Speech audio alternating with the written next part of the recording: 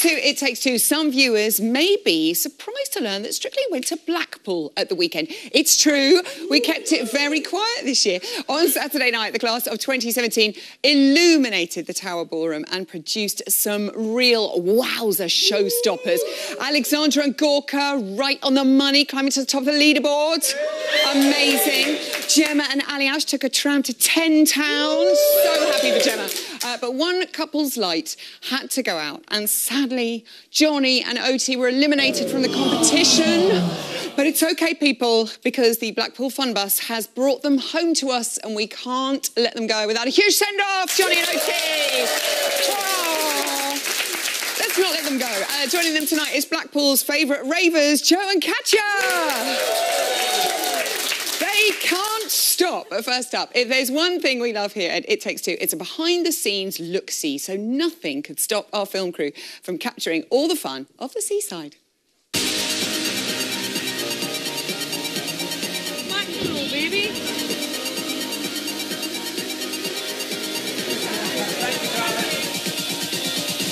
Hello, Blackpool. When I walked in this morning, I got tingles, I got goosebumps. It was unbelievable. Everything is bigger in Blackpool. The ballroom, the performances. And the scores. Hopefully the scores. And the scores. It felt great during the weekend rehearsals, but Yeah, today... but this is 10 times. so cool. Whoa. Yeah. Playing James Bond this week, and after that I'm feeling a little shaken, but not stirred. So there's a film called Strictly Ballroom, Yeah. and this is their pasto where they dance with their hearts rather than trying to get points from the judges. True to life. So we're watching everyone's rehearsals. Everyone's smashing it, aren't Smashing they? it. High five, everyone. Thank you, everyone.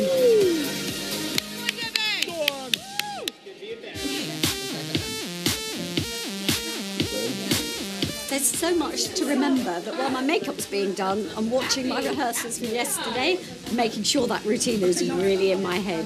It definitely feels like we're on a big family holiday. Everyone is just buzzing. So this is your first time in Blackpool? Believe it or not, it is my first time in Blackpool. I've never been up Blackpool Tower. Let's go to Blackpool Tower now. Oh, let's do it. I'm gonna let's take do you it. on it. Come on, come on. Come on. Actually, this is really cool. Wow, look at this. Can you see that? Oh, Nice to see you, nice. Oh. Everyone's getting their final touch-ups. David's looking sexy in a vest. Thank you. Unlike any of the other boys on this show, apart from Anton, I have some hairs on my chest. Ew, gross. Tensions are running high. So is excitement.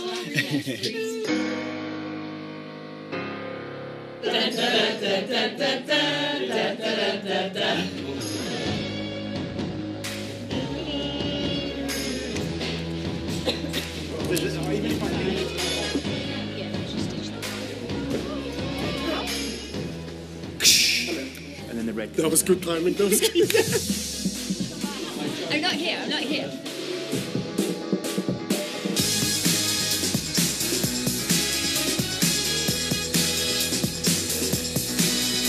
Blackpool, are you ready?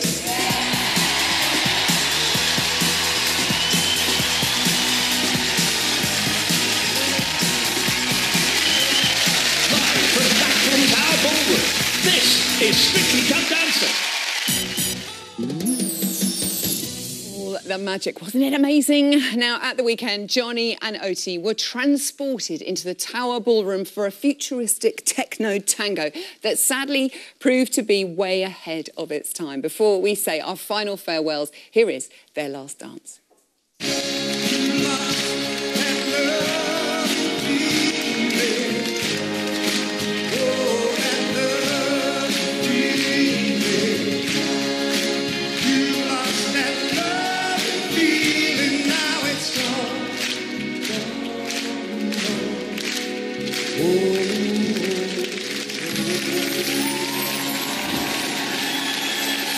Jonnie and Oti, everybody go crazy!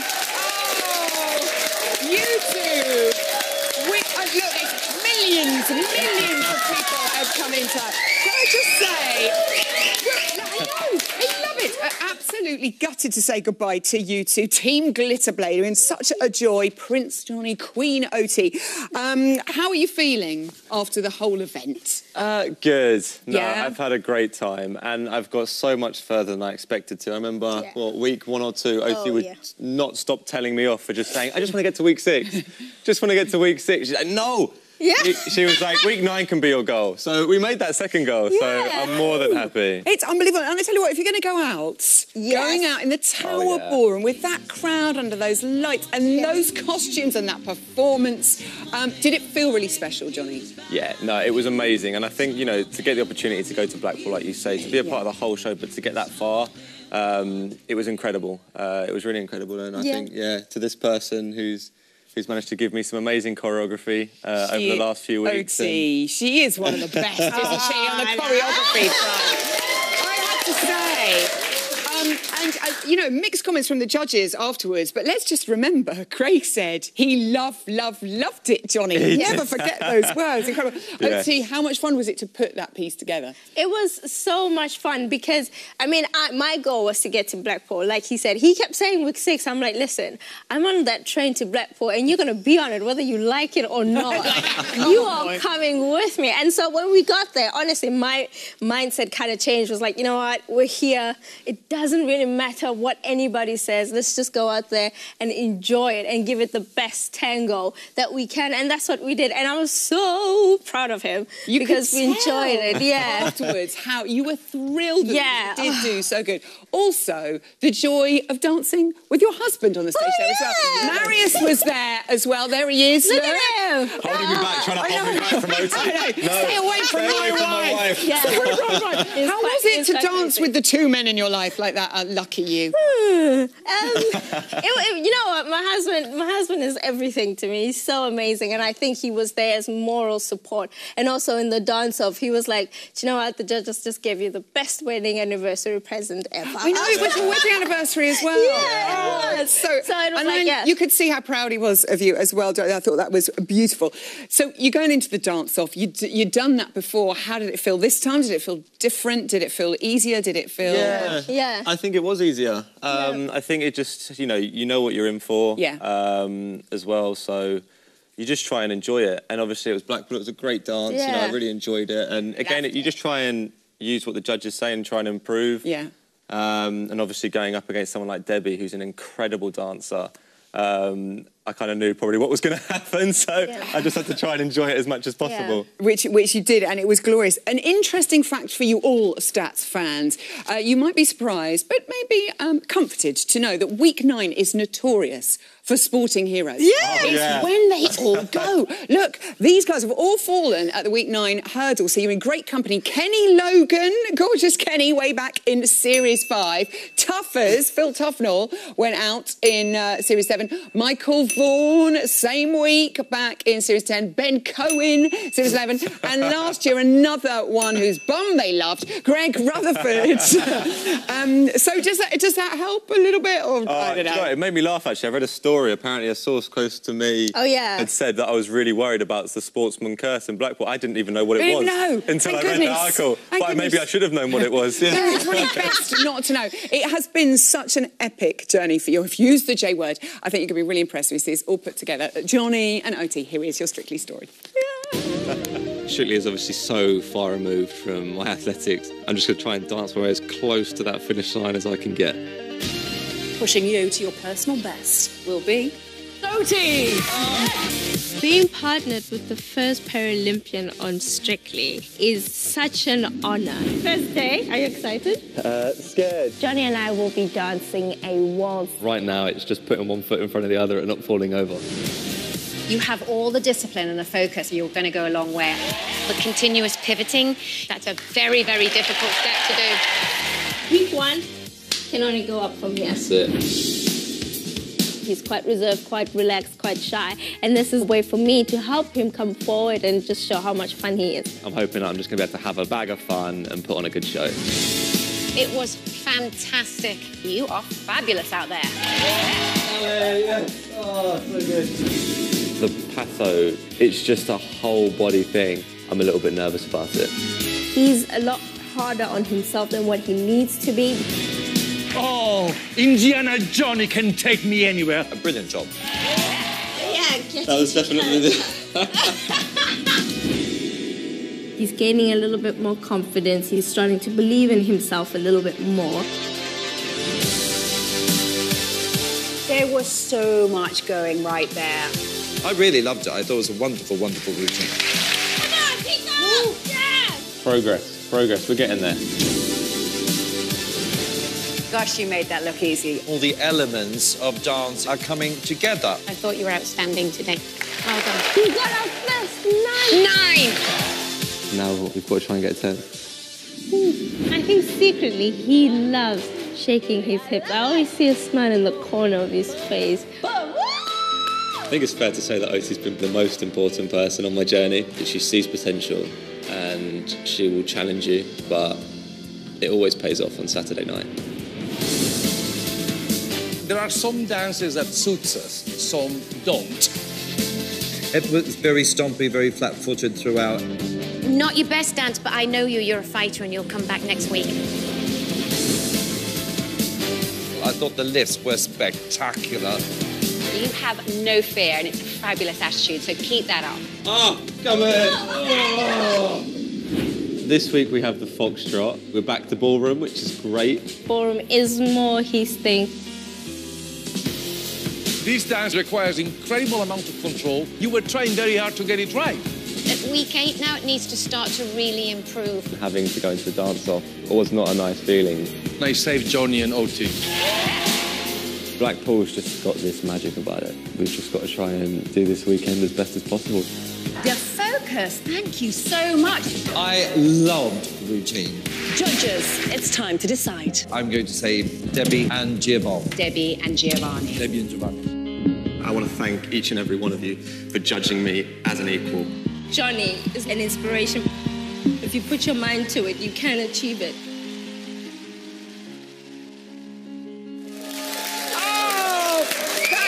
Jonnie, she just screamed. Jonnie, seeing you there, thank the judges for judging you as an equal. That was so important to you, wasn't it? That was really important. That was one thing that I was kind of a little bit anxious about coming onto the show, is being how are the judges going to be with me? And to see from week 1, they didn't treat me any differently. You know, they always looked at me like everyone else. They saw problems and they called me up on those problems. They didn't have any excuses, because I try not to have any excuses myself, and we just try and make it as good. You know, even Otie, she'll try and make me point that toe. Even if we can't point that toe. I thought somebody would say it, so I said first. I mean, the thing is, your posture has been so critiqued on the show. Lots of talk about your bum. My bum, they love it. It's got its own Twitter account, hasn't it? It has. Isn't it amazing? I'll be signing up that. So many people had an awful lot to say about that, especially this weekend. What was your take on all of that, Jonnie? You know, I think we knew week 1 that the tango was always going to be a difficult dance when it comes to posture. I think being in a slightly sunken position, you know, it's a challenge in the gym anyway when I do deadlifts, when I have to kind of squat down. So we kind of get around it in different exercises. So we always knew the tango was going to be slightly different. I mean, we just tried to kind of look at the bigger picture and try and fix everything else. So I think it was probably better in the dance-off than it was for the first one. It was amazing in the dance-off. It was. It was. I was just sitting there like, oh my goodness, yes, we're doing this, yes! I know, she leaves happy, she does leave happy. And Otie, you were saying that Jonnie's been such an inspiration, which he has. How has he inspired you? I mean, for me, well, he's taught me patience. Yes. I'll start there.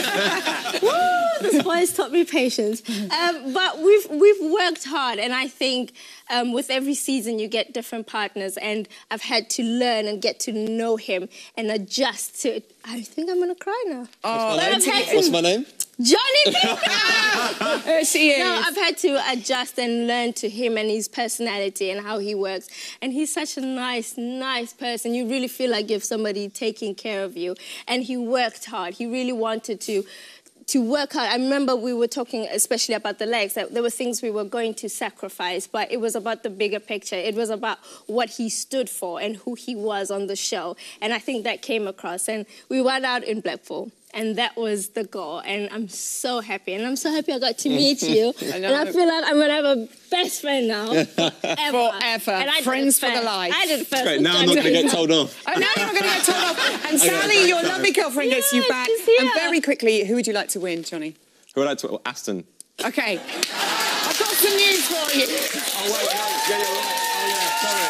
I forgot. Oh, yeah. Oh, good. No, remaining couples, I think, I love David. You know, I think he's a non-dancer who's come in, he's improved, he's done incredible. Brilliant answer. You have been such an inspiration. You're a complete dude. Amazing partnership. We adore the two of you. Jonnie and OT.